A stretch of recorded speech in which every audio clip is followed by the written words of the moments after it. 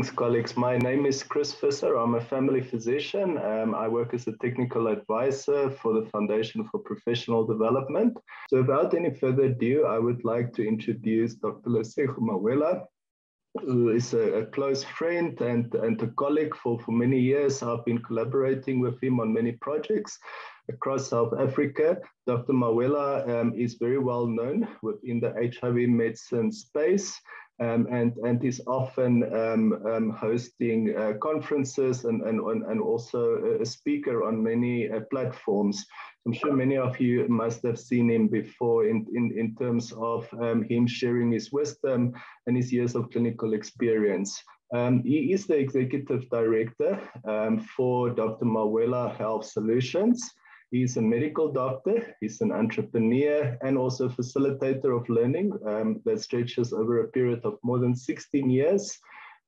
He also holds, except for being a medical doctor, he also holds additional qualifications in HIV medicine as well as tropical medicine. He's the founder of Dr. Mawela Health Solutions, a healthcare entrepreneurship firm, and that has given birth to many other organizations such as AQuaH Training School, CliniK TeleHealth, Clinical Care Platform, the Mbombela Women's Clinic, as well as AQuaH Primary Care Clinics. I know Dr. Mawela is a very, very passionate facilitator of learner and mentor, very passionate and fired up about improving the quality care that patients receive in terms of comprehensive HIV care and treatment. So without any further ado, I would like to hand over into the capable hands of Dr. Mawela. Thank you. All right. So I know that we are going to be doing a number of sessions, including tomorrow when we look at low-level viremia. But for today, I want us to look at an approach for patients who are taking drugs that are regarded as part of our second-line ART treatment, and look at how then, if these particular groups of patients start to have a detectable viral load, how would we then approach them? So yes, as you know, I do know that there are platforms where one must share a lot of studies and try to back up, but I always prefer, practical application because that's what we see every day. And I want to ensure that in the next few days, should you come across a patient who's taking DTG or lopinavir, ritonavir with a detectable viral load, that you practically know how to approach those kinds of scenarios.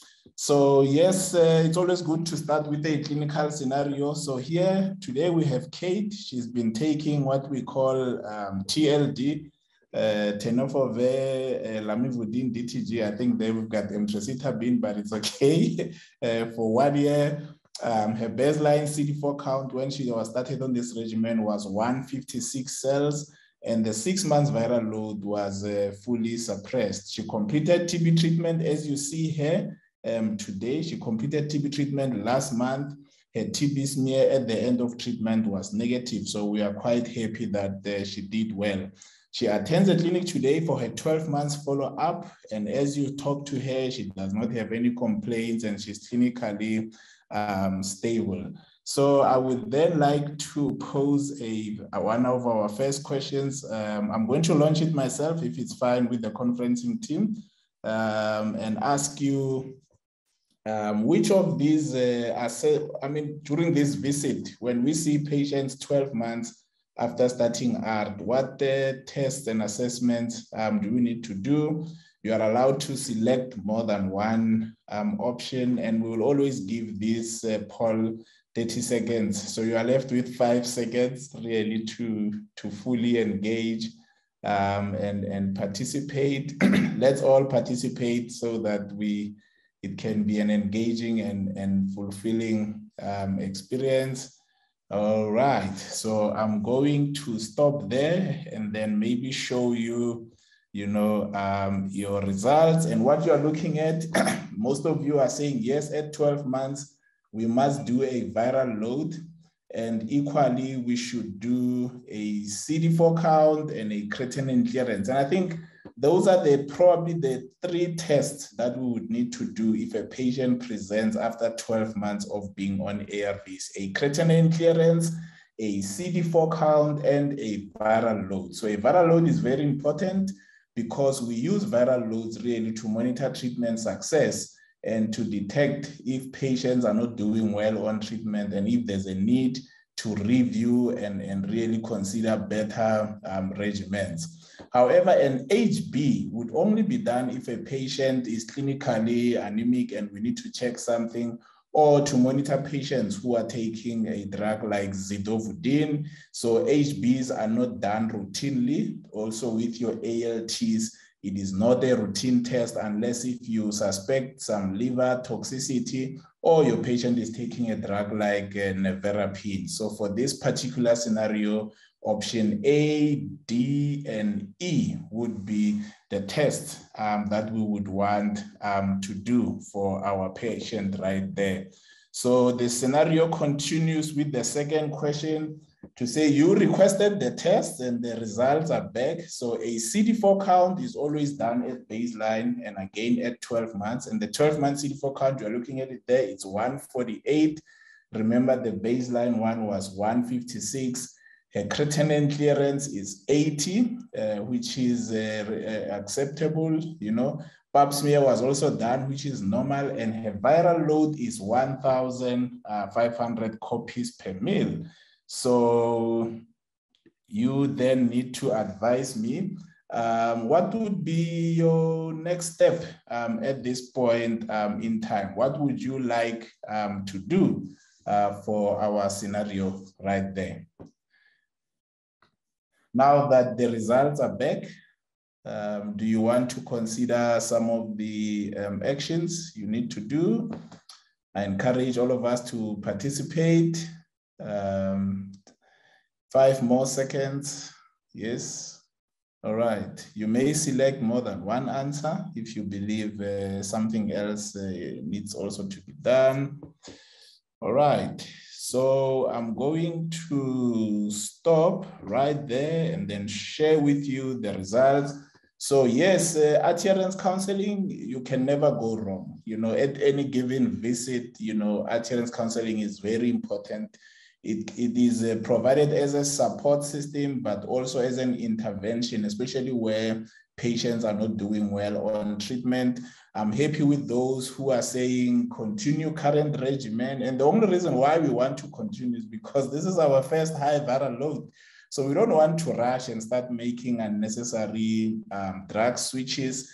Repeating the viral load after 3 months is probably part of the plan. So we would continue the current regimen, repeat the viral load in 3 months' time. And between these 2 viral loads, this 1,005 and the next viral load in 3 months' time, we want to provide a series of support and interventions to ensure that we intervene and we see if our patient can resuppress again. Contacting an expert is never a bad idea, particularly in this scenario, because you have a patient who's taking a drug like dolutegravir and they have a detectable viral load. This is something that we don't expect, especially for someone who's taking DTG as part of their first line. And also it's still within the first year, you know, of taking ARV. So we expect most of our patients to be suppressed. Be wary of option 2 there. You always have to be very cautious and very careful not to be in a rush to intervene when patients have high or detectable viral loads. And also remember the golden rule, which we will still discuss later on, to never switch a single drug when a patient has a detectable viral load. You know, so switching DTG to lopinavir, yes, lopinavir is more robust. You know, it might survive our era in clinical practice, but it is not something that we should be doing. So I hope you are making sense of these particular options. So just to talk a little bit about dolutegravir treatment failure, you know, as a challenge. And it's a challenge because we don't necessarily expect people who are receiving DTG as part of first line to be failing, right? And also we lack really the required history with the drug to be able to tell exactly, to say, if someone is taking dolutegravir and they have a high viral load, are they failing? And you would see later on that even should you detect specific mutations that might be associated with DTG, more than half the time, the clinical significance of those particular mutations, we do question it, so it's actually a challenge when someone has a high viral load on DTG. Half the time, we might not have the confidence to really do something, because we have a sense that it's probably, the first 100 reasons for a high viral load when a patient is taking dolutegravir is adherence. So you have to address adherence 100 times before you can even consider that this is a true treatment failure, So patients who have a high viral load from a dolutegravir-based regimen, we have to assess them by assessing if your patient is struggling to take the medicines because maybe they are experiencing some side effects, if there is food, drug, interactions, especially drug-drug interactions. In my own experience, half the issues we have with DTG have to do with other medicines that our patients are taking, whether they've disclosed to us or not. You might need to assess if your patient has a poor, absorption. Is there a place to do therapeutic drug monitoring, which would then inform you if there's issues of malabsorption or even poor adherence. And then also the timing of resistance testing. So at what point do you then decide to do a resistance test when a patient has a high viral load taking DTG, So this is quite important. And our guidelines do, in a way, also support the idea that patients who have persistent high viral loads on DTG should probably be considered for a PI-based regimen. But remember, just switching regimens does not address any adherence issues that we need to pick up. You would see that in our guidelines, in terms of assessing patients who have high viral loads, we rely on this framework that we call the ABCDE. A, where we assess adherence, issues of side effects, mental health screening, substance and alcohol abuse, where patients have not disclosed, therefore they lack, the adequate support socially. Does our patient have a new infection? Are they taking the drugs as prescribed, or have we prescribed the correct dosages of these drugs? With DTG particularly, I think drug-drug interactions are probably the biggest risk factor which can hamper the effectiveness of this particular drug. Then at some point, we have to have guidelines to say at what point do we do a resistance test? And if we do it, will we be able to interpret it and really make sense of what, the next steps are? I mean, I have spoken about drug interactions. Our patient in this instance was taking a rifampicin-based regimen, which could have reduced the effectiveness of DTG unless if the correct adjustments were done, like increasing dolutegravir to 50 milligrams 12 hourly, and also continuing this induction for at least 2 to 3 weeks, once rifampicin has been stopped. We also need to assess if our patient might be taking some of these drugs. These drugs are now being prescribed for sleeping, sleeping tablets and so on. So drug-drug interactions quite common. Metformin would increase, DTG would increase the blood levels of metformin, which might not necessarily lead to reduced effectiveness of DTG. And everyone in today's world is taking some supplements, whether it's zinc, everyone is so fearful of becoming sick that we are preloading our immune systems with a whole lot of vitamins, but these minerals and vitamins can interact and form complexes with DTG, therefore increasing its excretion and limiting absorption. So this is quite an important slide, and probably for me, one of the biggest risks of putting DTG in harm's way or at risk, right?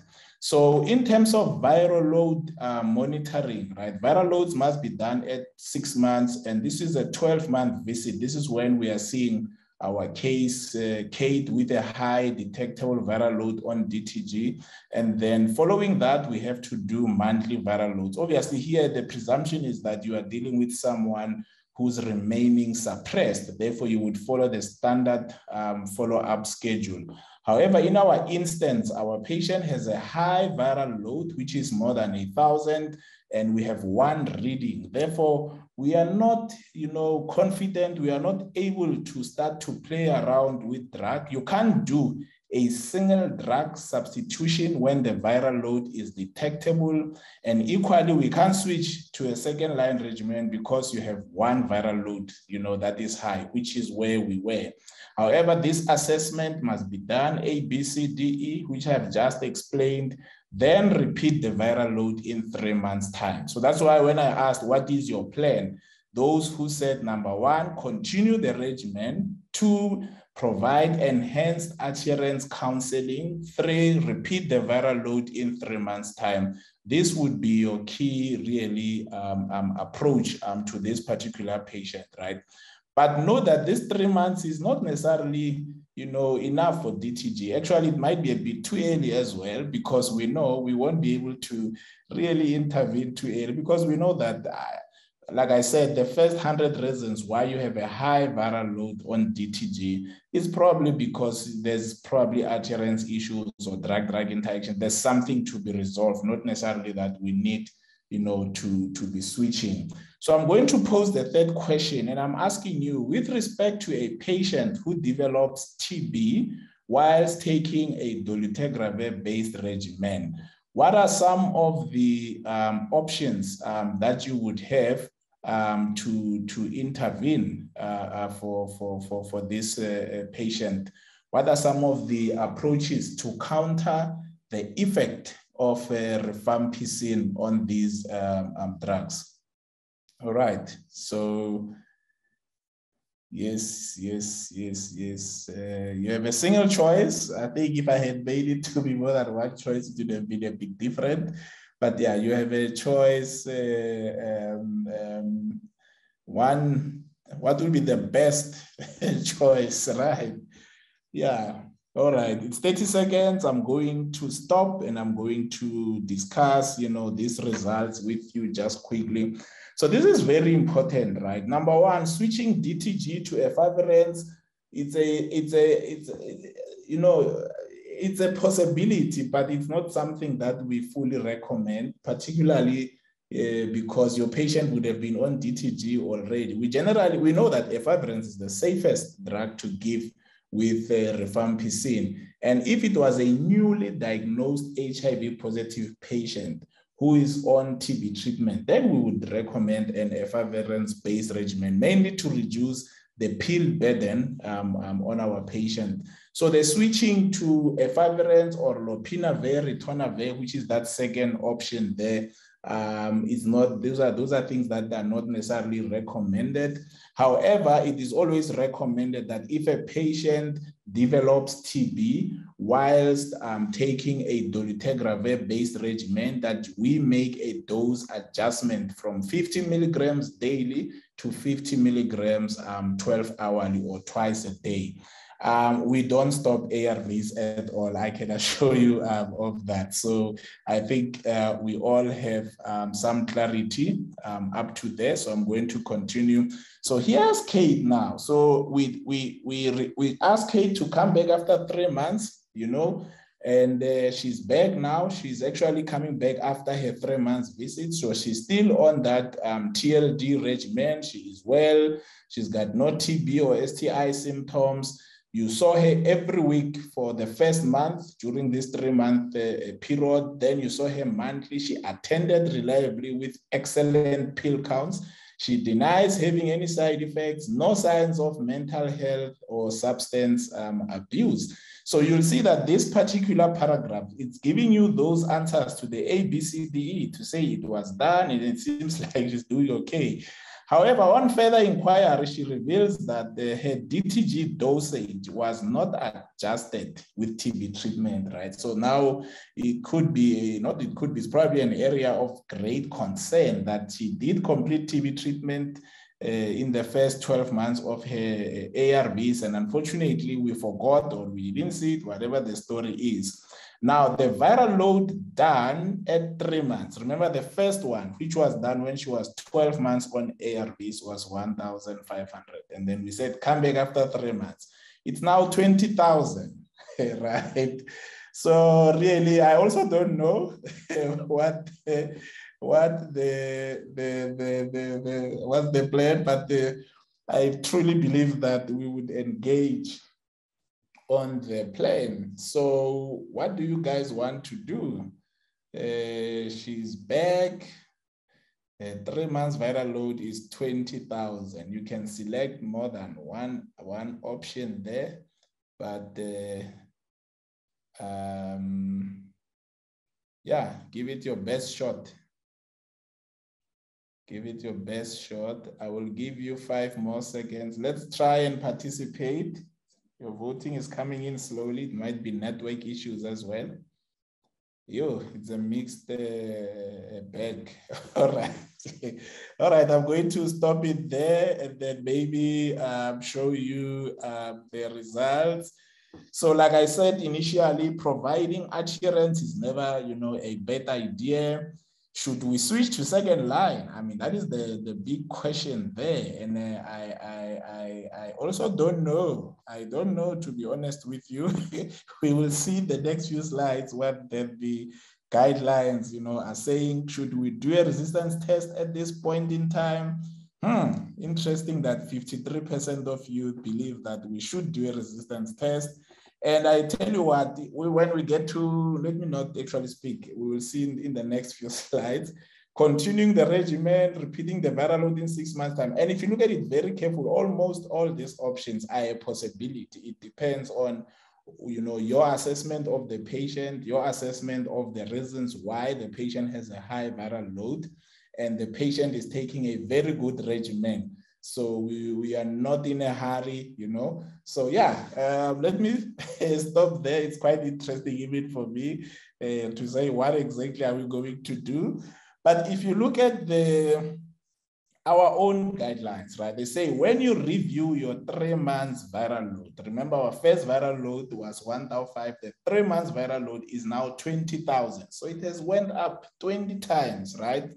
Now you have to ask yourself, which regimen is our patient taking? And now we are on this particular box right there. So this box says, if a patient is taking an integrase-based regimen or a protease inhibitor-based regimen, you must consider switching to second line if virological failure is confirmed. And my question to you is, have we confirmed virological failure, right? Because yes, the definition of virological failure in the context of an integrase or a PI-based regimen, we need to have a viral load on at least 3 occasions over a course of 2 months, of 2 years, right? So our patient has been on ARVs for almost 1 year, 3 months, for argument's sake, 1 year, 3 months, and we do have 2 viral loads, we don't have 3. Unless, right, we can confirm immunological or clinical treatment failure, right? So, that is where the issues are right there. So does she meet this criteria? She's not yet 2 years and we have 2 viral loads, but there might be an issue, which is banning. There is a banning platform from this case. The banning issue is the fact that her DTG was not adjusted. I think this is what is making us a bit, shaky and not knowing exactly what is it we must do. Now, regarding DTG failure, right? Regarding DTG failure, which of the following mutations are associated with DTG failure? I want to see if we will still discuss mutations later, but I just want to see, do you know of any mutations associated with DTG. You may select more than one answer, more than one. It's probably an unfair question, isn't it? Unless if you have seen a genotype from a patient who took DTG before for a while. Okay, I'll give you 3 more seconds. Let's all participate. It's always nice when we are all engaged.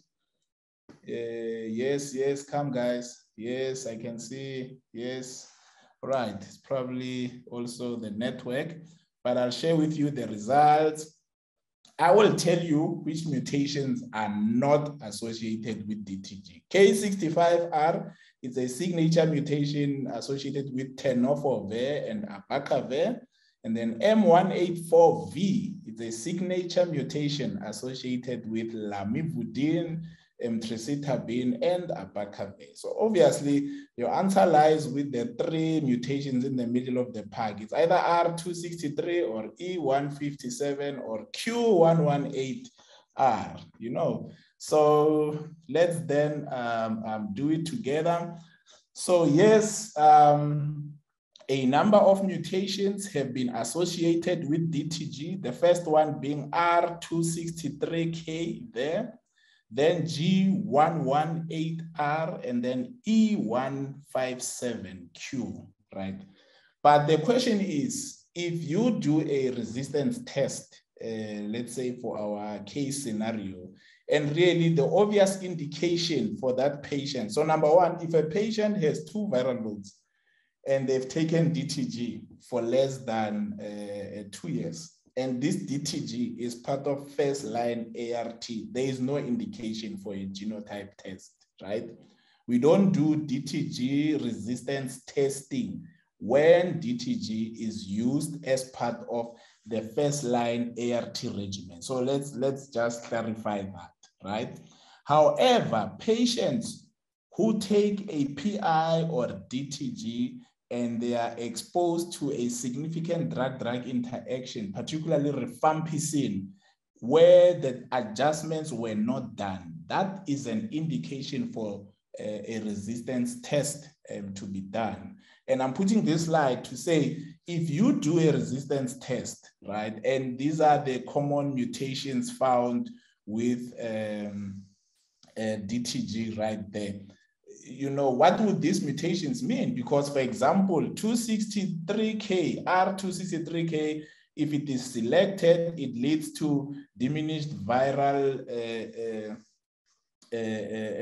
fitness. So it makes the virus to be less virulent, it replicates slowly. So it's probably it's a mutation like M184V, it's a preferred mutation. It does not necessarily make the drug to be less effective right there, right? If you look at E17Q, you know, it causes low-level resistance, and most patients who have this particular mutation still suppress ultimately, right? One of the mutations which can be a bit significant is G118R, which tends to happen in patients who are given dolutegravir monotherapy, which was not the case. But all I'm trying to get to is that these mutations are there. Half the time, patients are still able to resuppress in the presence of these mutations. And patients do have good clinical outcomes, even when these mutations have been picked up after a resistance test. So a resistance test in that option is something that can be done because we are exposed to a patient where TB adjustments were not done when we needed to do them. All right. So Kate was not switched. The plan was to continue and wait until she gets to 2 years. So here she is. She's now 2 years on ARVs. She's still taking TLD for argument's sake. And this is the summary. Remember, the 6 months viral load was suppressed. At 12 months, we had a viral load of 1,500. There was an 18 months viral load in excess of 20,000. There is a 24 months viral load, which is 16,000, right? But the CD4 count was repeated during the 24-month viral load, and it's 98. She now has a CD4 count of 98. The HB seems okay. Hepatitis B is negative. She's not complaining. She has not missed. So she's still adhering to TLD at this point in time.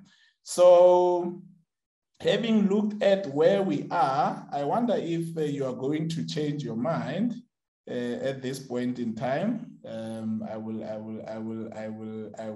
mean, what's your next steps? What do you want to do with Kate? What do you want to do?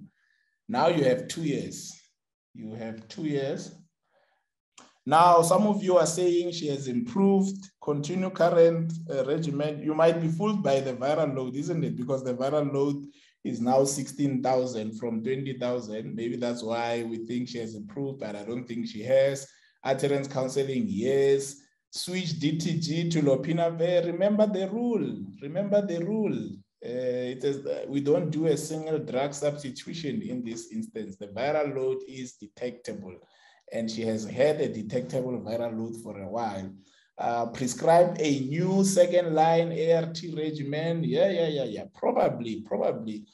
Let's see if she meets the criteria. But there's things I want you to pay attention to at this point in time. Number one is that she has been on ARVs on a failing regimen for 2 years, right? This particular regimen. It is allowed in terms of our guidelines to get this far, unless if she's clinically unstable. Now, there is no new opportunistic infection, so we are still okay. However, her CD4 count is now 98. Remember, the baseline CD4 count was 156. This particular CD4 count is significantly below the pre-treatment CD4 count. So she does not only have virological treatment failure, she now has immunological treatment failure. So she's got immunological and virological treatment failure. We do not have any clinical deterioration at this point, right? So I tell you, if obviously now she meets the criteria, it's been 2 years, there's immunological failure, the viral loads are still high. So we have to consider, switching her to second line, not necessarily one drug, which is what we wanted to do. But what would be an ideal regimen? So she's taking TLD, and then we now have we believe she meets the definition of treatment failure. Which of these 3 regimens would you recommend for her? All right, let's all participate. 5 more seconds as we all try. You can only choose once this time around because it's a regimen, right? Okay, I'll give you 5 more seconds. Let's all participate. Don't worry, it's anonymous. We'll never see who selected which one. Just have fun and we learn together, all right? Great stuff. So let me show you your results and then give you some tips. Number 1, you must be careful of a single drug substitution. You see, if a patient is taking TLD and you give TL and lopinavir, you have basically stopped dolutegravir and gave lopinavir ritonavir. It's a single drug substitution in a patient who has a detectable viral load, right? Even option C and option D are basically, you are going to give lopinavir monotherapy in a way, because once tenofovir is out due to failure, abacavir equally is out. Remember, K65R would affect these 2 drugs in the same way, right? That first regimen there, it's like you're going backwards. We never go backwards. Obviously, she has never been on efavirenz before, but she has already failed TDF, and we don't like NNRTIs in patients with the previous treatment failure, right? Now, the best regimen really is to give zidovudine, lamivudine together with lopinavir, ritonavir. You would have given a new regimen with at least 2 new drugs, or 2 new classes of drugs right there. So this is probably the best regimen for our patient at this point in time. Obviously, depending on her hepatitis B status, And luckily, her hepatitis B status is negative. So we would really accept that at this point in time. All right, so second line regimens for adults, remember this is just to show you, progression, that if a patient is taking efavirenz and they fail, we generally prefer to transition them or to switch them to a dolutegravir-based regimen. Now, our patient is taking dolutegravir as part of a first-line ART regimen. And you can see there's already a caution to say, beware drug-drug interaction every time you use DTG, right? Now, obviously, if we have confirmed treatment failure, she then needs to be considered for a protease inhibitor kind of ART regimen. And there we are, if a patient has taken an integrase-based regimen for more than 2 years, and that regimen is a DTG-based regimen, resistance testing is not required if DTG is used as part of first-line ART regimen. Her hepatitis B status is negative. Therefore, the best regimen is zidovudine, lamivudine, and lopinavir, ritonavir. So this is quite important right there, right? So remember now, DTG resistance, yes, I spoke about drug-drug interactions, but I need you to be very careful. You saw when I showed you the mutations that there is the G118R, that particular mutation is quite common in the context of dolutegravir monotherapy. But I know 9 of us would outright prescribe dolutegravir on its own. So under what context are we talking about DTG monotherapy? I call it clinical monotherapy. What is this concept? And it's my concept, please, I must IP it. Clinical monotherapy. Why would I call it? It's because when you look at the prescription, it has 3 drugs. You have a prescription that has tenofovir, lamivudine, and dolutegravir.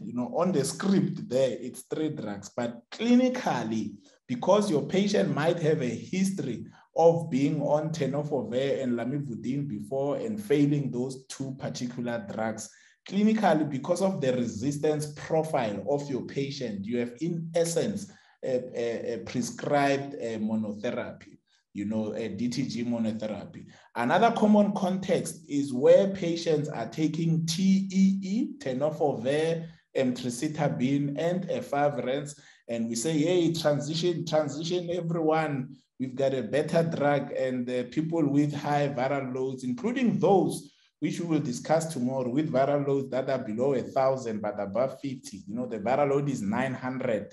And you are saying nobody's below 1,000, let's transition this patient to TLD. It's a single drug substitution where the virus is detectable, and some of those viruses might have already mutated, making tenofovir and lamivudine ineffective.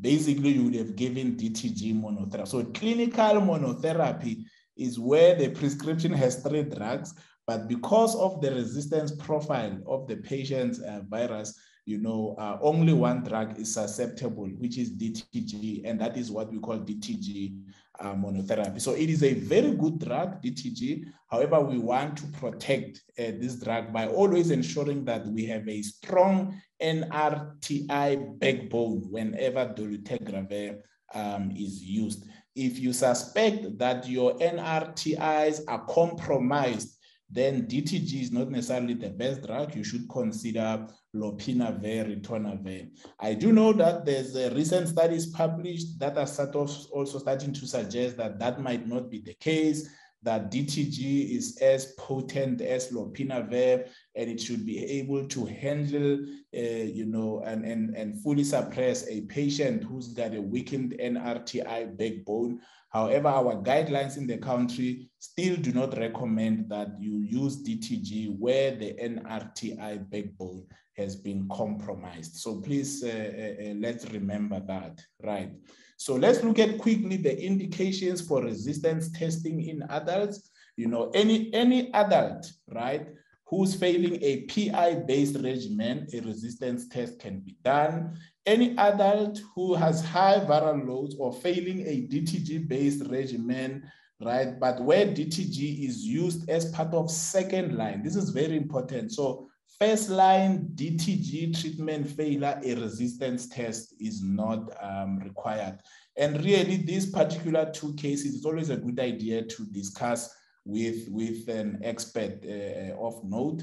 And then again, any adult with an elevated viral load on a PI or DTG based regimen, irrespective of whether first line or second line, where the patient received a rifampicin containing regimen and we forgot or we missed to boost the ART regimen. And that is the scenario that we were looking at. It's a patient who's taking DTG first line, but because when the patient was taking TB treatment, the boosting was not done, therefore a resistance test would have been indicated so that we can decide if we need to be changing or even improving the regimen, right?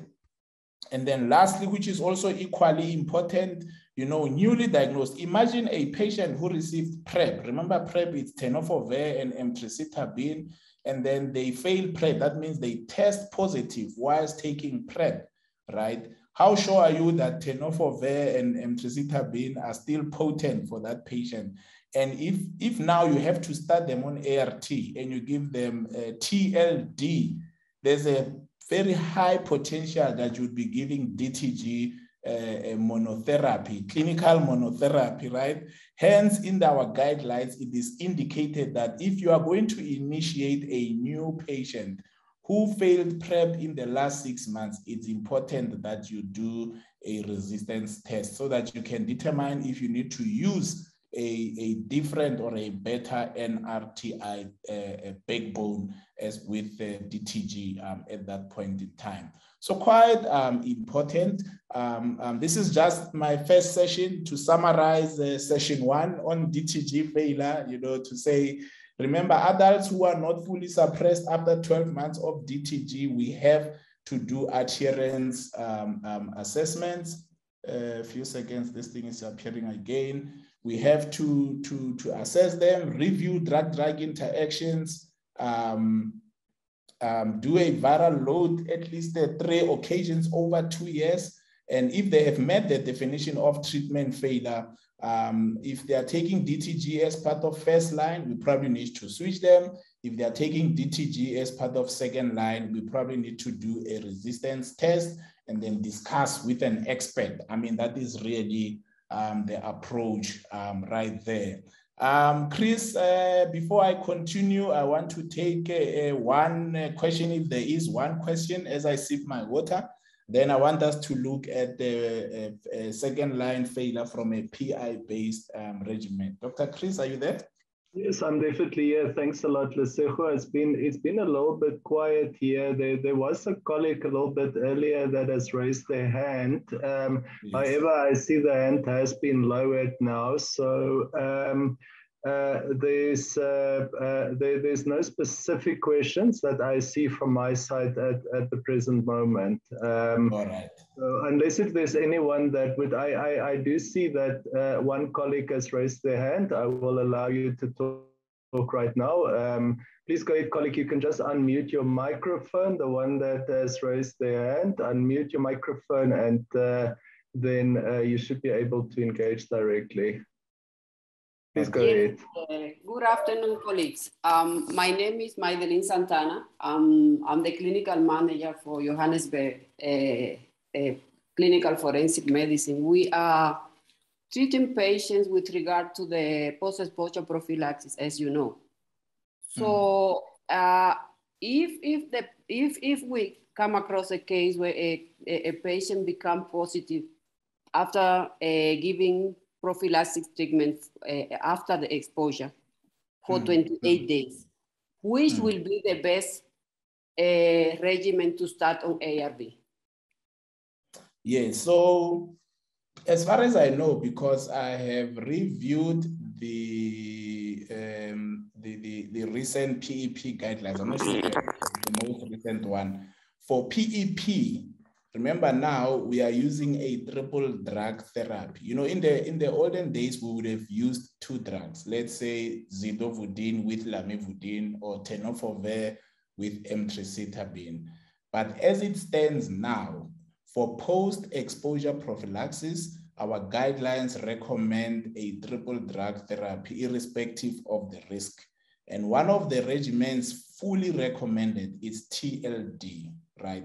So if you look at it, if you are giving PEP and you are using TLD, your patient was negative when you started, maybe after 6 weeks when you retest your patient, they test positive on TLD, right? I wouldn't even change the regimen. You just continue that regimen and then you repeat the viral load in 6 months' time from the time when the HIV was diagnosed. And hopefully at that point in time, your patient remains fully suppressed. So the risk with post-exposure prophylaxis is very low versus with pre-exposure prophylaxis, because with pre-exposure prophylaxis, we are using 2 drugs. So if the HIV virus is exposed to 2 drugs only, the risk of the virus replicating in the presence of these 2 drugs is very high, and therefore mutations might happen, which would weaken our NRTI backbone. So with PEP, you don't have a lot of worries, but with pre-exposure prophylaxis, you do have some worries right there. I don't know, Chris, does that sound sufficient? Yes. Thank you, Lesego, for that. There's another question from Lungi Kudzwayo, who is asking whether they are allowed to do resistance testing at primary healthcare level, or is that only facilitated through a doctor referral, the resistance testing? Yeah, so 2 things. One, it depends where you are working, because I'm not sure the audience is probably from all over, the country. For example, with the current national ACC rollout program, capacity has been built for hospitals and community health centers, so CHCs and hospitals. So where there's a CHC and there's a trained staff, the nurse and the doctor are trained, right? They are able to assess patients who are failing second line, request the appropriate test like your resistance test when indicated, and work with maybe an infectious disease or an expert or a mentor or a doctor at an HIV clinic to manage the patient without referring the patient for that particular test. So that is the why I'm answering it this way. For a normal small clinic, what we would call a PHC, 8-hour clinic, this test is not necessarily indicated or required to be done at that level. You might need to refer a patient. However, if you have a doctor who supports you, your mentor, together with that particular clinician, you may help the patient without, avoiding unnecessary referrals for your patient. So, and then I know that different provinces also have different protocols. In KZN, certain hospitals have been designated to run this particular tests and so on. So also check your local provincial protocols, but where there are trained staff, the test could be requested. Yeah. All right. Chris, I may continue then with the rest of the presentation. Please do go ahead. I'm not seeing any questions at the specific moment, but colleagues that are calling, please do continue in posting your questions on the Q&A. Thanks, Lesego. In understanding treatment failure broadly, we have to understand how HIV, operates, and it's easier by understanding the HIV life cycle. Remember, HIV has a bilipid membrane, a nuclear capsid, which hosts the genetic material from the virus, including 2 strands of RNA and some enzymes in there. You would see that one of the steps is the attachment of HIV to some of the receptors on our CD4 cells, your CD4 and its core receptor, particularly your CCR5 core receptor, the viral genome after attachment and the fusion of the membranes. The viral genome is then released into the cytoplasm. You can see there the 2 strands of RNA, which are converted to DNA by an enzyme called reverse transcriptase. So it decodes and transcribes a single-strand RNA eventually to a double-strand viral genome or DNA right there. So note this enzyme, which is part of the enzymes brought in by the virus. Now, this double-strand DNA would then be transported into the nucleus, where the viral DNA or viral genome would be inserted or integrated with the host DNA in the nucleus there. And this insertion or integration is facilitated by an enzyme called integrase, right? So integrase, reverse transcriptase, these are enzymes brought in by the virus together with these 2 strands of RNA. Now, the viral RNA would then be transcribed again as part of messenger RNA, which codes for certain nucleosides, coding for certain amino acids that would code for certain proteins, and eventually, coding for the formation of the viruses. Now, there's an enzyme called protease, right? Protease. So its function is to cleave and to cut what we call these multi-protein chains, long strands that are cut, which would then enhance the maturation of these viruses into baby virions. Then they go and infect more and more cells, right?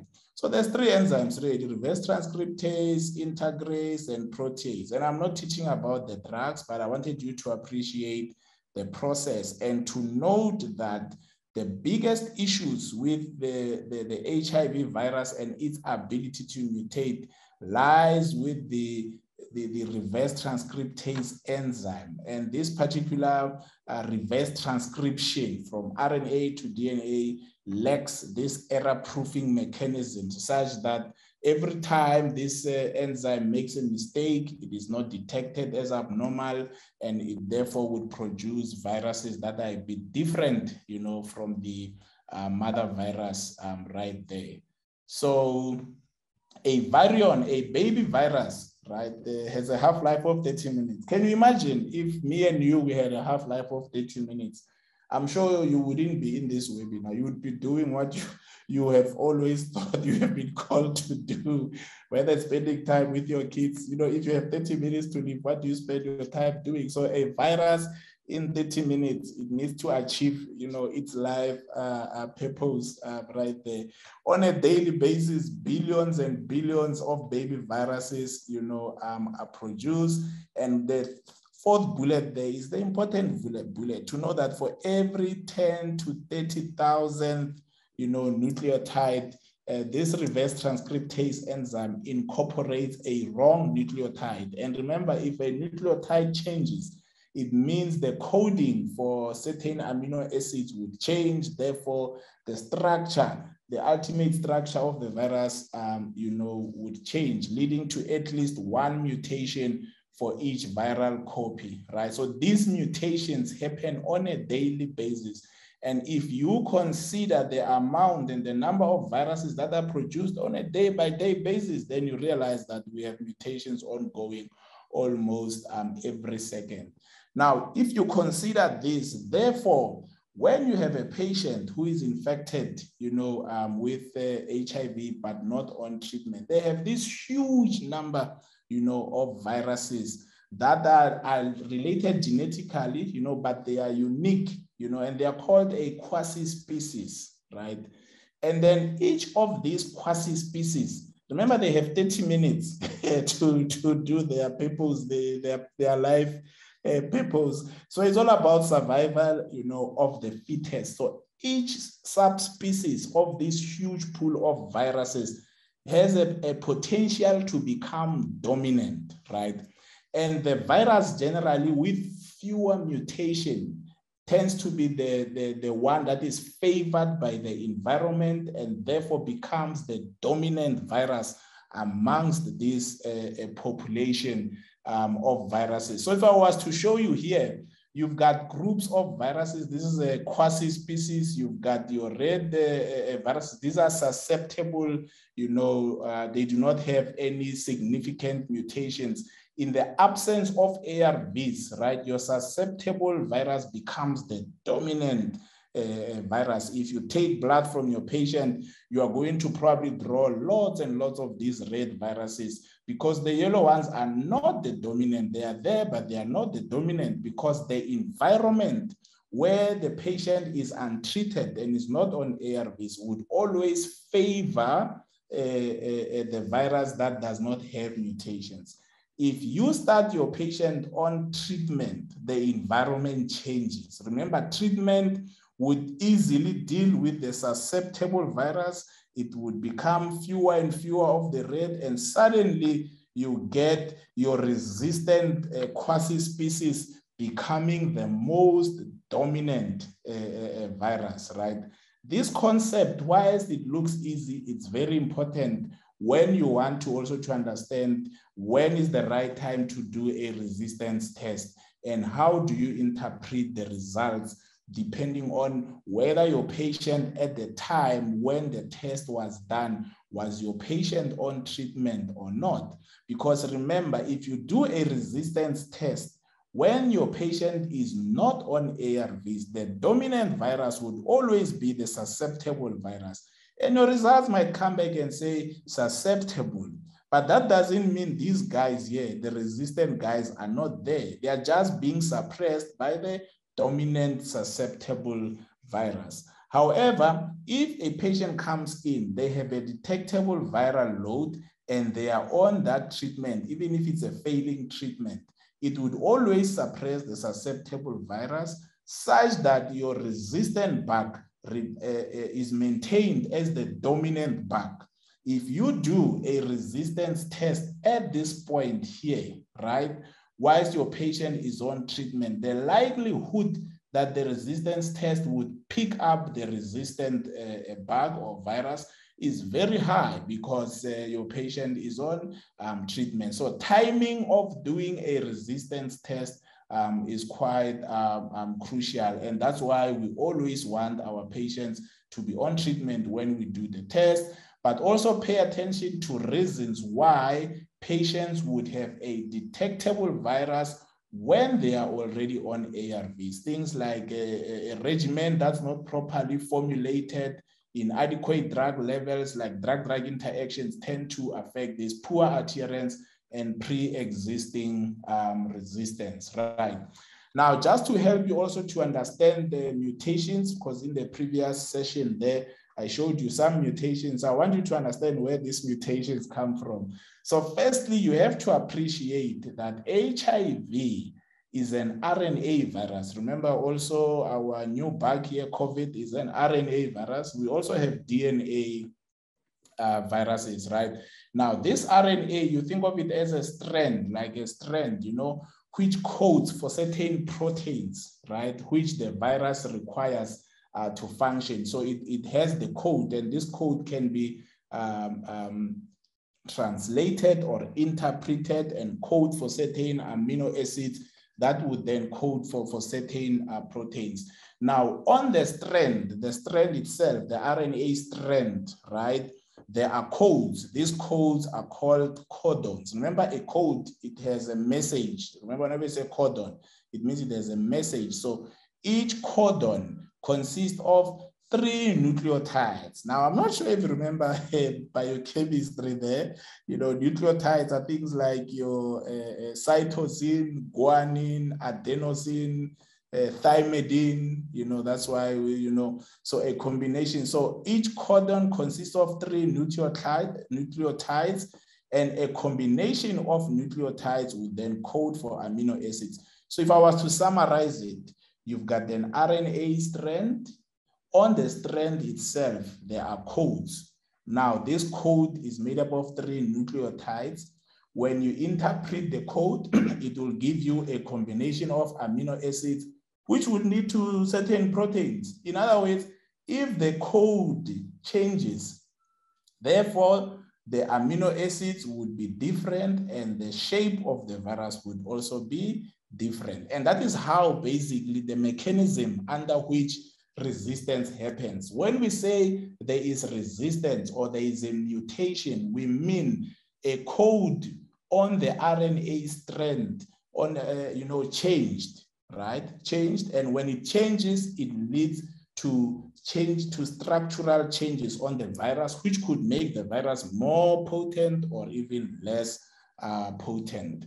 And whenever you hear of this term wild type, right, these red susceptible viruses are generally called the wild type. The wild type is generally the susceptible virus. This is the resistant virus. This is the wild type.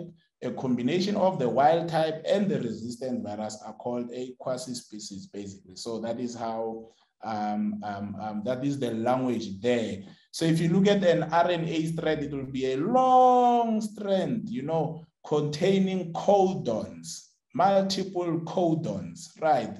You'll see here AAA. So if you've got three A's there, they would code for an amino acid like lysine, GAC, aspartame, ACT, and so on. Now, you can compare these two, right? The first code is still the same. The second code, something happened, right? The G was replaced by A. That means now, rather than coding for aspartame, we are now coding for a different amino acid right there. So therefore, this particular virus has mutated. There is a change in the code leading to a different amino acid, which then would mean the proteins and the structure of the virus would change in that particular space. So when you look at our signature mutation, for example, for lamivudine, which is called M184V, M184V, it means M-methionine at codon number 184 was replaced by valine. So it means here, actually, I think I have a nice example. Yes, you see.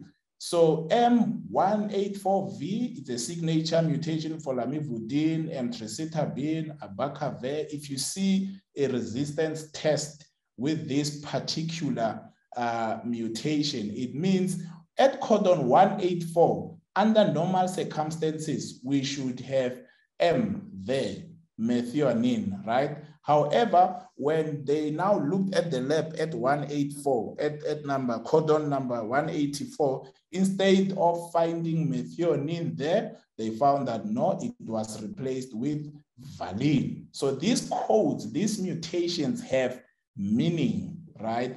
Now, coming back here, if you look at the signature mutation for tenofovir, let's take tenofovir and abacavir. They are generally affected by a mutation called K65R. K65, where's the R? R, there, you see. So it means at codon 65, under normal circumstances, we were supposed to find lysine. But as we investigated and we do the genotype, we find that at codon 65, lysine is not there. However, arginine has replaced lysine. That is the mutation right there, K65R. K103N, K103N. So at codon 103, we were expecting lysine. It has since been displaced by asparagine, right? And right there, that is how you interpret these mutations and how you make sense of these issues, But what is very important is to note that a resistant bug would always, or these mutations would always happen when the virus is allowed to replicate in the presence of the drugs, right? And under what circumstances is this? It means there is reduced drug pressure, either because of drug-drug interaction, poor absorption, increased excretion, wrong dose, wrong potency, poor adherence, right? Leading to a resistant virus. But unfortunately, some patients are very good patients. They are adhering to treatment, but they were primarily infected. They were primarily infected already with a resistant bug. So these are really two primary ways. You've got your primary,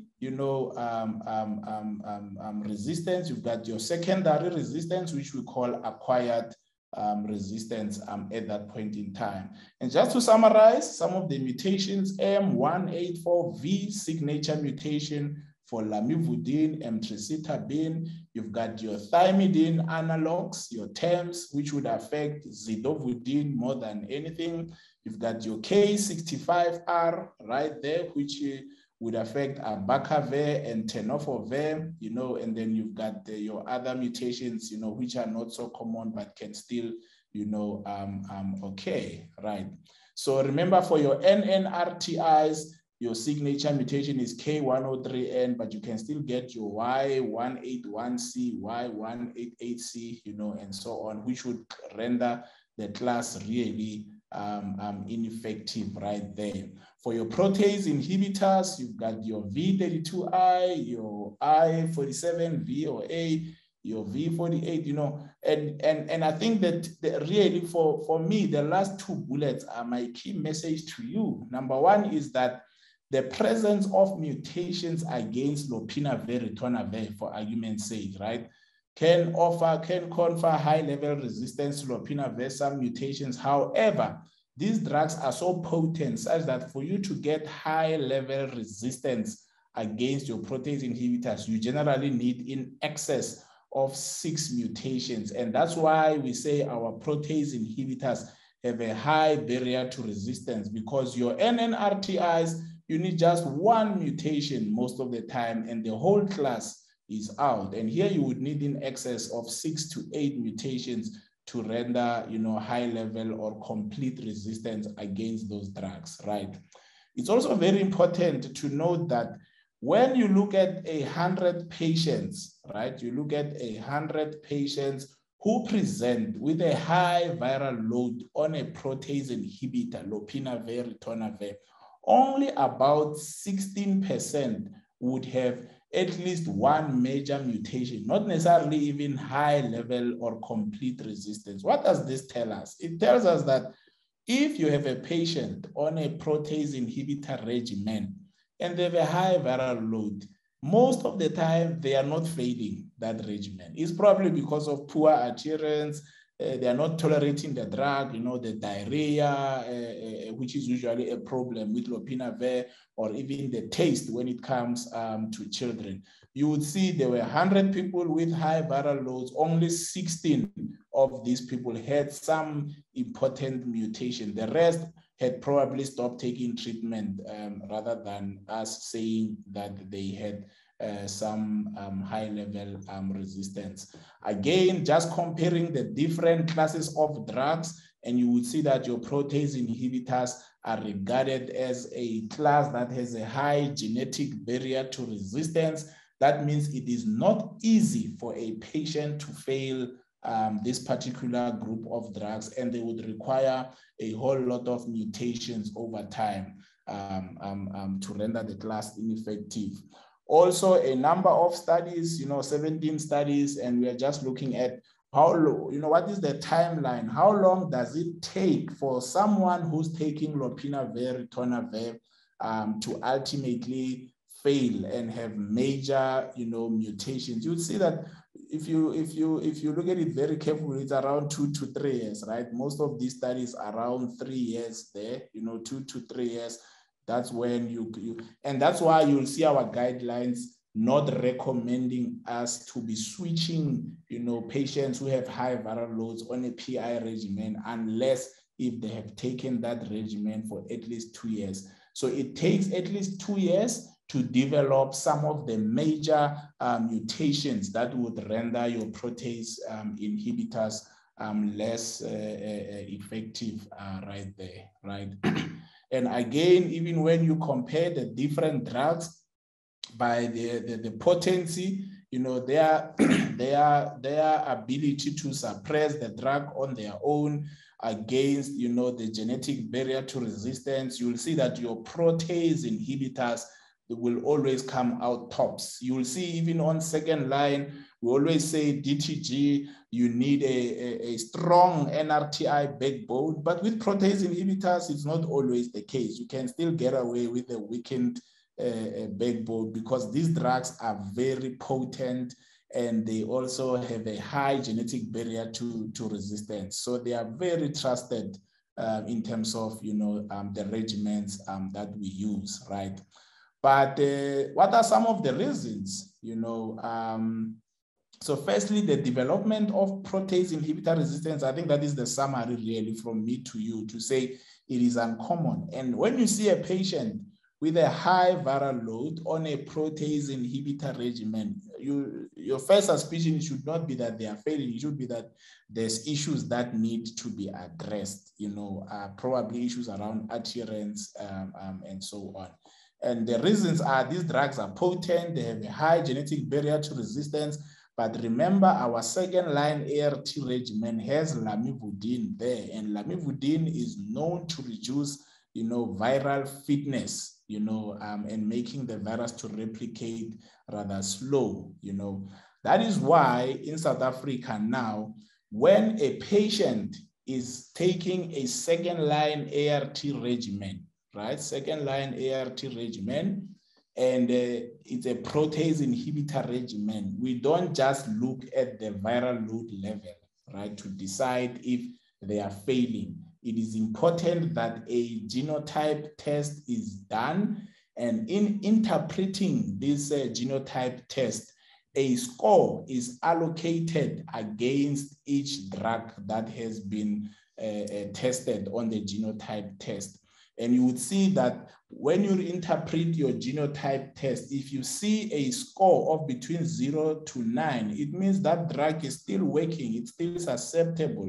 And therefore, adherence is probably the biggest problem we need to deal with, right? Once it crosses 9 and we get into 10 to 14, we say there's a potential for low-level resistance. So it's not even yet low-level resistance, because low-level resistance, we talk about a score of 15 to 29, intermediate 30 to 59, and obviously, if you see a score above 60, that means there is high-level resistance. That means significant mutations, major mutations that would render that particular drug ineffective have been detected in the virus of that particular patient, and therefore that particular drug needs to be replaced with a better drug.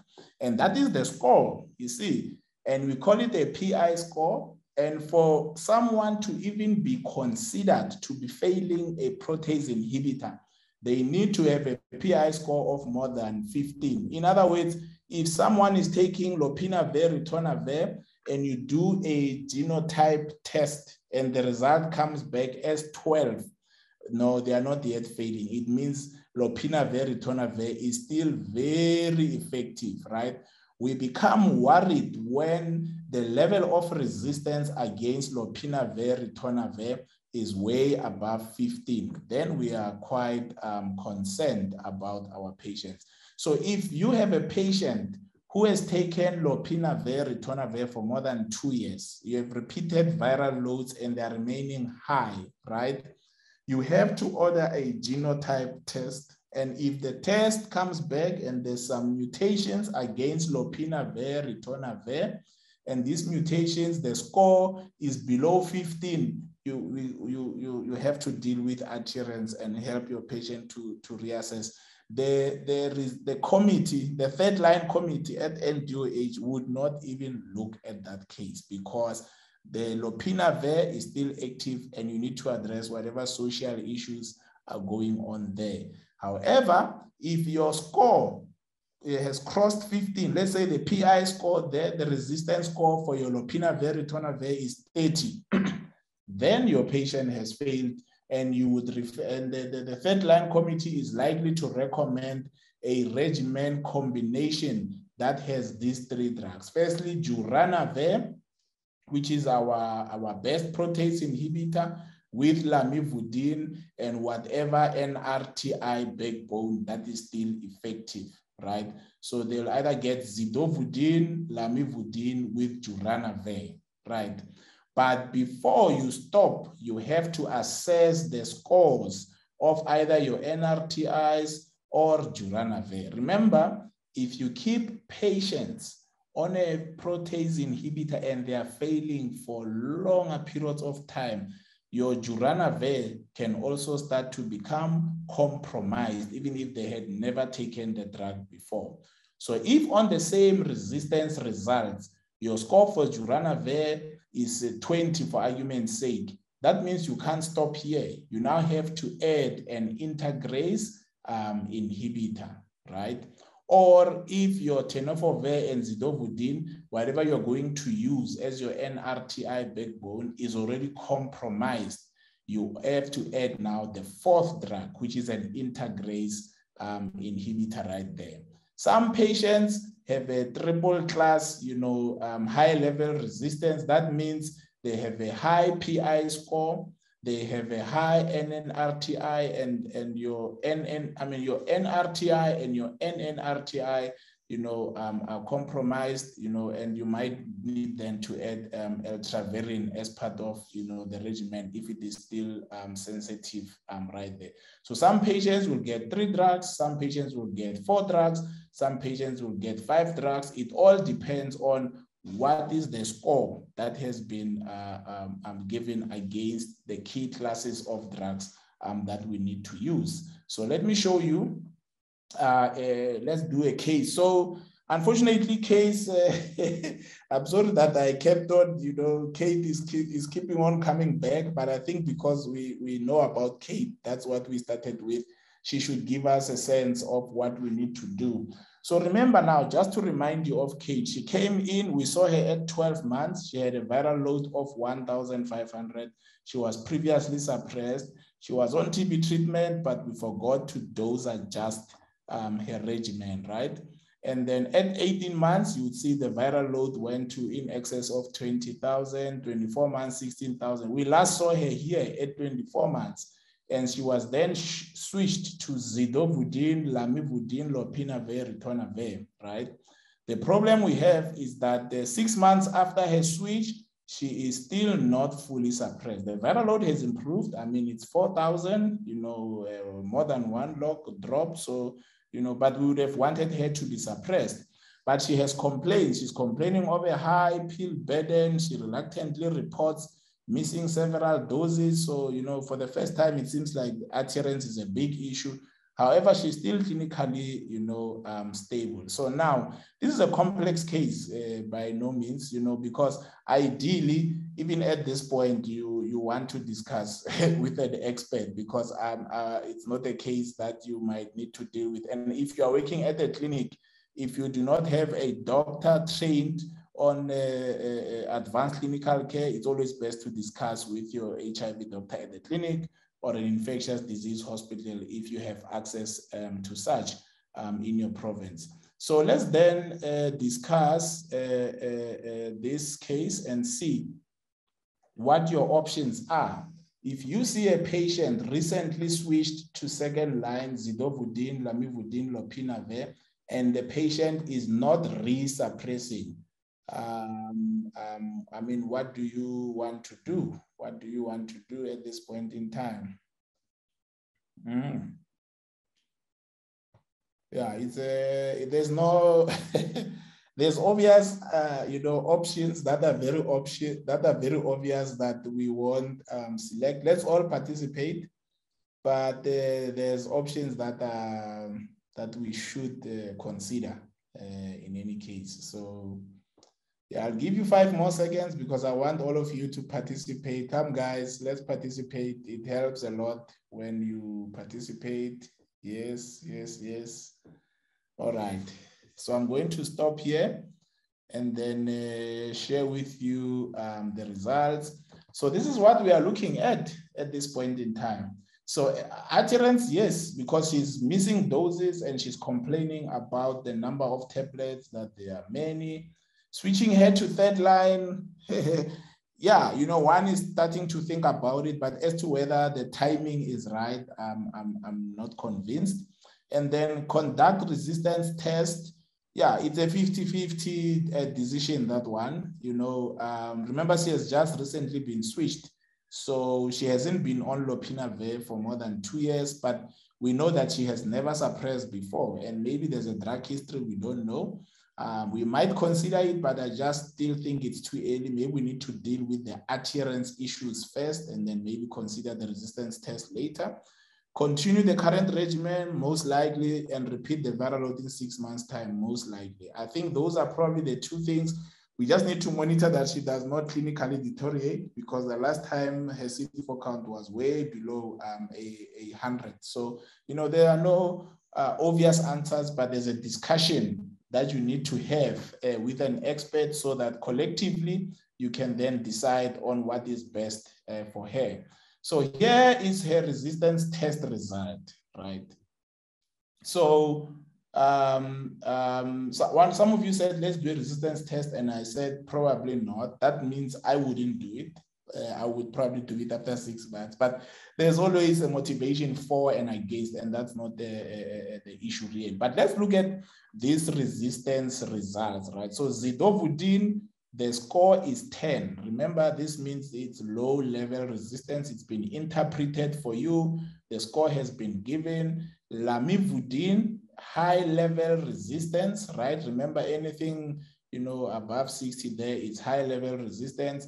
But remember, this is a mutation that we prefer to keep, because yes, it's a mutation, but it's a mutation that makes the virus to be less effective. It reduces the viral fitness. So we prefer to maintain it.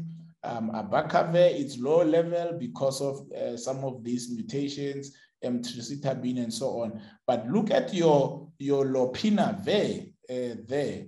Lopinavir, ritonavir, susceptible, the score is 0, right? She's got a high viral load, right? Remember, the viral load is 4,000.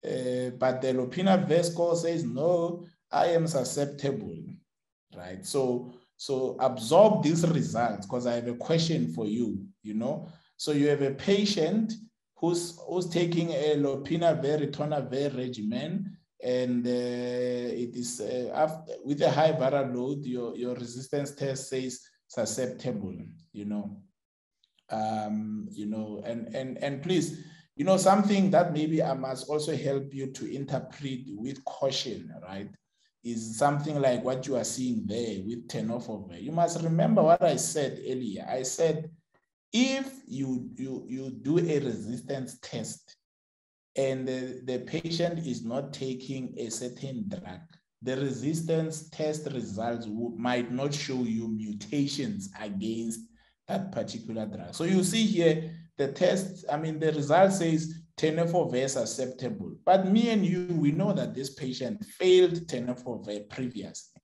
So why is the genotype saying susceptible? What is going on there? Right? What is the story? The story is simple, is that at the time when the genotype test was done, the patient was not taking tenofovir. Very important to note.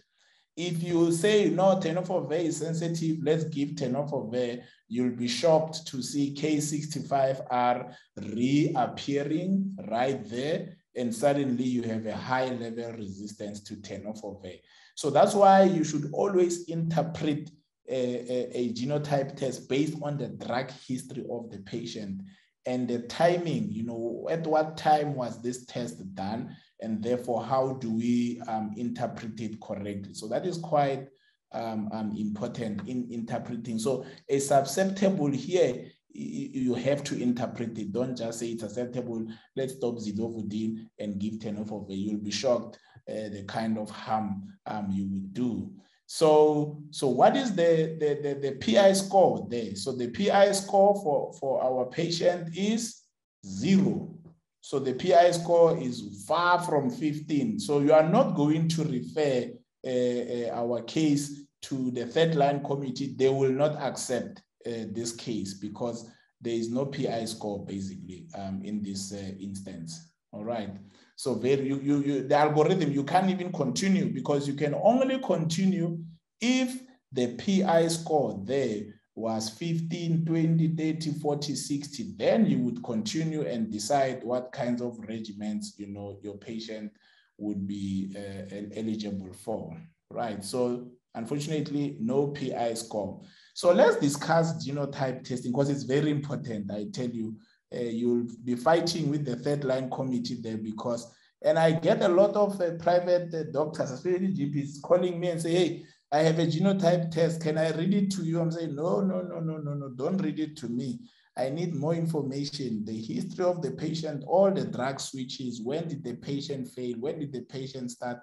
You also want information about at the time when the test was done. Was the patient on ARVs? Which ARVs was the patient on? What was the viral load? Because these are otherwise you want. So the pros is that your genotype test can be used to detect mutations that are causing resistance.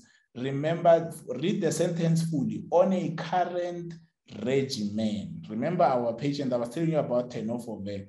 So it cannot detect resistance for the drugs that the patient is currently not taking, even if the patient had previously failed those drugs, right? Very important.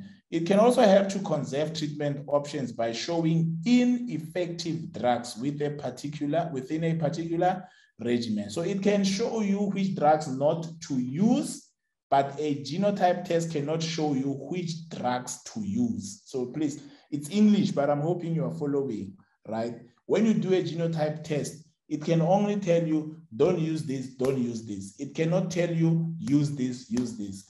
Going back to our genotype, right? If you look at it, we know that there's high resistance to this one, there's high resistance to that. So we know what not to use, but we don't know what to use, because susceptible might be because of at the time when the test was done, the current regimen did not have tenofovir. Therefore, the genotype cannot measure whether there's tenofovir resistance or not, right? And what are the cons? The cons are that it requires a viral load to be at least in excess of 1,000 copies. Now, it cannot detect also the minority of the variants, right? So if the variants are in a minority in terms of the overall viral population, some of the mutations can be missed, which is quite important, and will only detect currently circulating strains with no information on archive. That's what I was telling you about tenofovir, to say, we know, me and you, from the drug history that we switched this patient from tenofovir after failure. Probably the K65R mutation is stored, it's archived, and it will be re-expressed once we put the patient on tenofovir. An archived mutation will be expressed, and then we need to be able to deal with that.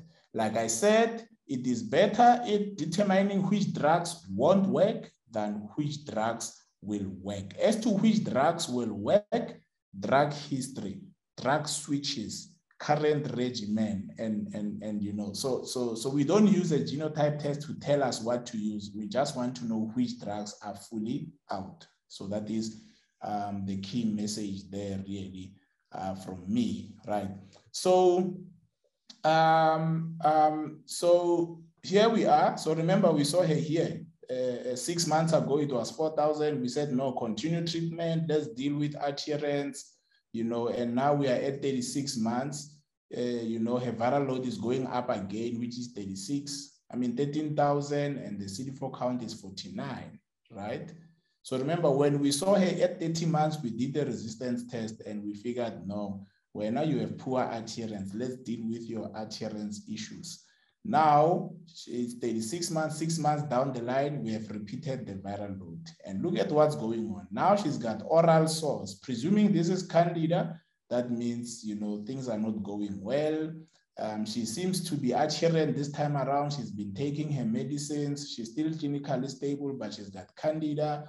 Look at her CD4 count, which is 49 right there. So as we are about to summarize this case, so the first option there, virological treatment failure, I think that one we have had it for years. I think we are just stuck between at what point do we decide to switch her? So yes, she does meet to a certain extent virological failure. Yes, though she's not yet 2 years on a PI, but she's been failing forever. So really she's failing. There is immunological failure. The CD4 count is now 49, which is the lowest ever level. Clinical failure, I believe so. Because remember, all along, she was asymptomatic, right? She was a stage 1 patient in a way. Now she's developing a stage 3 medical condition. However, clinical failure, by definition, it's not just oral candida. It's defined as the development of a stage 4 medical condition after taking effective HART for at least 6 months. So, she's clinically deteriorating, but not necessarily 100% clinical failure. Poor adherence, still a question. So all of the above, most likely, but it seems like she has changed. She has attended reliably, her pill counts and so on. So there is that element that she's really trying, to do her part right there. So then, can I just ask you, at this point in time, what do you believe is the correct stage for this patient? How would you stage her? Though I think I've given you tips already. What is the most correct WHO stage? Okay. Come, 5 more seconds. It stopped. Okay, I thought I was going to relaunch. Can I see if there's a way of relaunching? But anyway, let's discuss it. It's fine. So just for a few seconds, stage 3 is the correct one. Oral candida, stage 3. She's not yet stage 4. Should be stage 4 if she had esophageal candida. So yeah, we stop it at that. So during these 36 months with this viral load and CD4 count, what is your plan as we sum up this case? What is your plan? What is your plan? Finally. Yes, 10 more seconds as we sum up. Yes, let's all vote. 5 more seconds. Let's all participate. Yes, yes, yes, yes, yes. Let's also participate. All right. All right. I'm going to stop and then I'm going to show you your results because we can only wait 40 seconds. That's fine. So yes, adherence support always. Resistance test, yes. I think, and the reason why I think it must be repeated is the following. The previous one, remember, we sort of thought she had poor adherence, therefore let's continue the treatment, repeat the viral load in 6 months' time. But now she's immunologically and clinically deteriorating. So we need to recheck, because remember, if we don't confirm mutations, we can't refer to the third line committee. So even the refer to third line committee there, it is pending if we confirm that there are mutations that we will pick up. So very important. So I think we will continue the regimen, do the resistance test, then act based on the resistance test results and provide adherence counseling in the meantime. So that sounds like a plan, right? So here we are. So second line regimens. If a patient is taking a PI-based regimen for more than 2 years, in our case, she has taken it for less than 2 years, but she's clinically deteriorating. Her CD4 count is dropping, right? We need to do a resistance test. So now a resistance test is indicated right there. And depending on whether we confirm resistance or not, we will decide. Remember, if we don't find any resistance, we have to continue the regimen, deal with the resistance issues, discuss with an expert and see if we can make the regimen simpler, if there's better regimens, and I doubt really, but we can try, right? And then if there's confirmed resistance, therefore we refer to the third line committee. They would interpret the resistance results for us and then recommend a regimen on a named patient basis. and then we act like that. So here is the resistance profile of our patient. Remember, at the time when the test was done, she was taking zidovudine, lamivudine, and lopinavir, ritonavir. You can see that zidovudine is now intermediate, so she's accumulated more and more mutations. Previously, it was low level. You know, lamivudine is also still a very high level resistance. But look at your lopinavir, ritonavir right there. Lopinavir, ritonavir, now it's high level resistance, right? The score is way above 60 there. So it's high level resistance. We are now very, very worried. And remember what I said, if you keep a patient on a failing regimen for longer periods of time, they accumulate more and more mutations, which would reduce the effectiveness of your other protease inhibitors. You can see there's already a score of 5, even if she has not yet been exposed to duranavir. So this is very important that at the right time, the genotype test is done and the switching has to be done. Not 3 years, not 4 years, but around 2 years. Very, very, very crucial at that point in time. So the PI score is above 15. What do I mean? Because protease inhibitor there is 80, right? That means the new regimen would have to be duranavir, which is a new protease inhibitor, plus lamivudine, right? And then we have to choose between zidovudine and tenofovir. Now that choice is very important because if you choose tenofovir because it's 15, you might be misled by the fact that at the time when the test was done, the patient was not on tenofovir. Therefore, there is an archived K65RA, very high potential for that, right? And your zidovudine right there is 55, so it's quite high, right?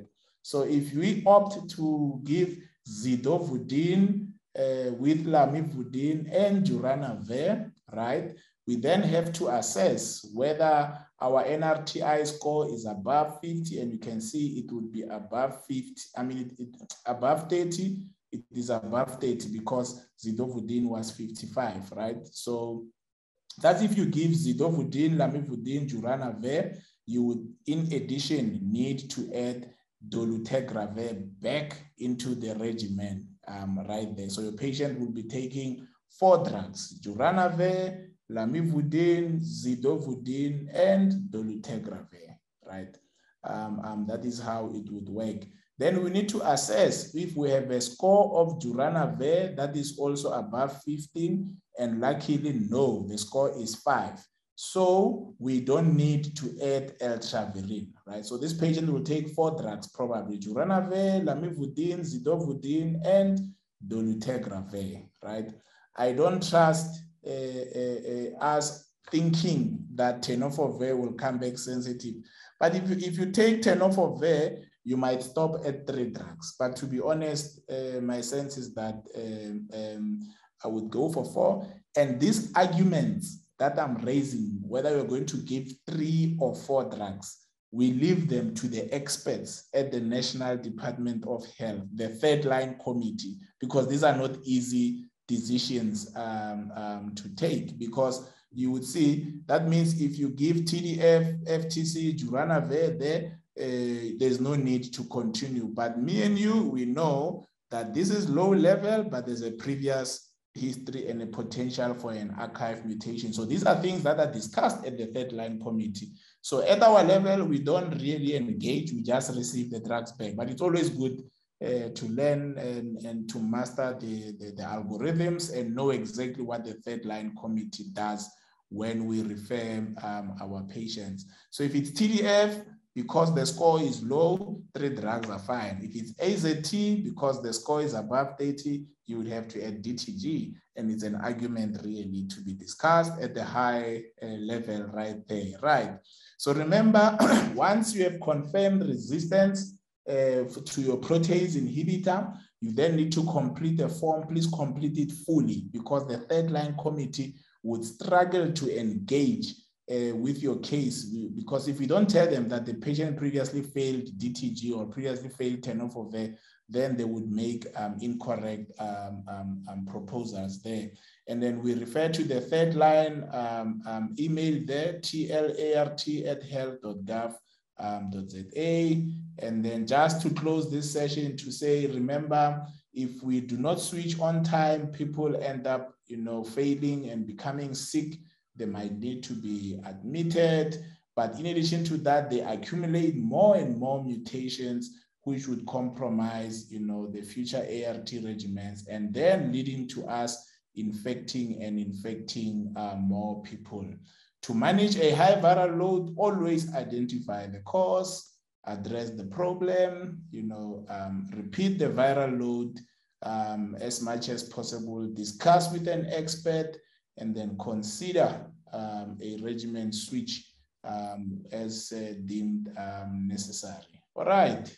So thank you very much. I hope this session was worth your time and that you have managed to really grasp, how to approach whether a patient is failing DTG or a PI regimen.